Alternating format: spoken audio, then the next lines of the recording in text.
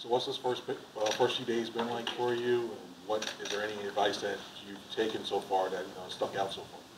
I mean, ton of advice, ton of things I learned. I mean, from fixing my lines to just simple pass rush things from simple stances.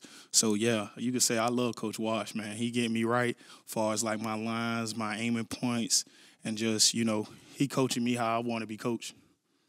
What was your interactions like, or what were your interactions like with Wash before you got here? They were great. I would came up here on my top 30 visit, and it was just me and him sit down and ate, and it wasn't no dull moments in the conversation. So it was like he treated me as a person, and I couldn't have no more respect for him.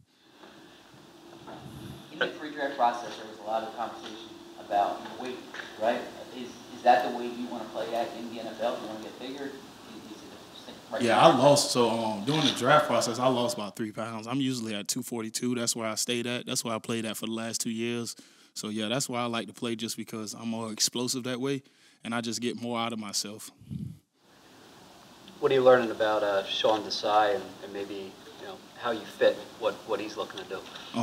You know, I learned a lot from him being at the Bears and how he was going to use me as far as how they rush guys and how they do different things and use smaller backers like me to just do certain things and show different disguises. So I just can't wait.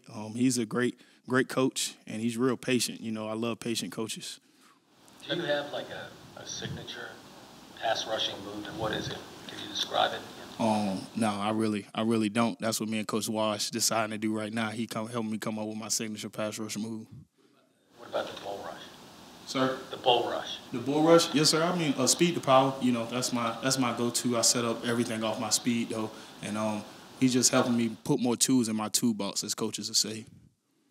Howie called you. You mentioned, I'm not going to be allowed back in Florida to keep track on these Georgia guys. You had a great comeback. How'd you have that at the ready that quick? Oh, man, the great comeback, witty South Georgia guys. That's all we do is talk trash to each other. So it was real easy for me to say that to him, especially I don't really like Florida, not whatsoever. He's the GM. I mean, it's amazing. You got to put your past in your past, but I would never forget. I'm always a Gator hater. I don't care. And now when we spoke to you last was before the Eagles put a ring up. What are they getting in Cuba?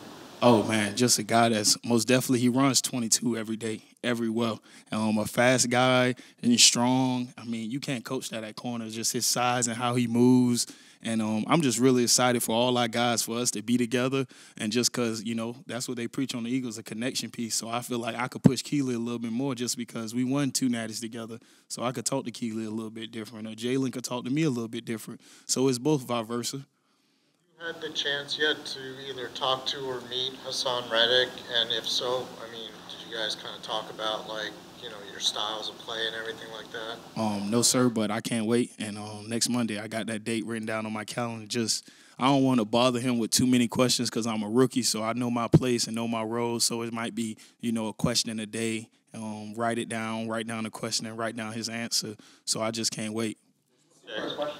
I can't tell you the first question. So What's Monday? You're meeting with Hassan Monday, or no? We back with the team, but yeah, I want to meet with him. That's the main reason. And you can always learn. You're supposed to have a growth mindset. Coach Smart taught us that if you think you know everything, then you're just ignorant. Is he the kind of guy that you would gravitate towards just because you guys, there are a lot of comps between you and him and stuff like that? Yes, sir. And I just feel like, media always knock us on the same thing. Certain guys like me and, Von Miller's not knocked on anymore because he proven himself. But just guys like us that's just undersized guys, I just want to know, certain things on how he do about his game, how he approaches the game, how does he study. There's so many questions that I got to ask. That's why I told him the first one, you wouldn't get it if I asked. A couple more, we'll get Tanner in. How have you dealt with that criticism of your size and people saying it might not be for that team or this team?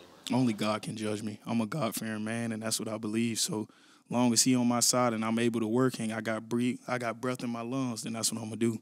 Nolan, back to Keely, what do you remember about his game-sealing interception in that national championship game? Man, I could relive that moment all day. I remember me coming off a pass rush move. I thought I could have dipped more, and all I seen was Keely go in the air. I said, Lord, let him come down with this ball. And then he came down with it, and then I realized he ain't going down. I say, oh, yeah, it's time to ride. So, you know, the first mindset of a defensive player, oh, yeah, I'm about to go catch me a body. Somebody about to be lacking. So I ran to the other side just creeping and looking like, who gonna be mine? Who gonna be mine? And I just remember Coach Smart yelling, go down, and we like, hell no, we about to let go. Everybody's saying, no, Keely, don't go down. And that's just one of those moments like, and I say that's that connection piece just because I'll pull harder for Keely just for what he did for me. And he may never know that, like, other than when you ask that. So, man,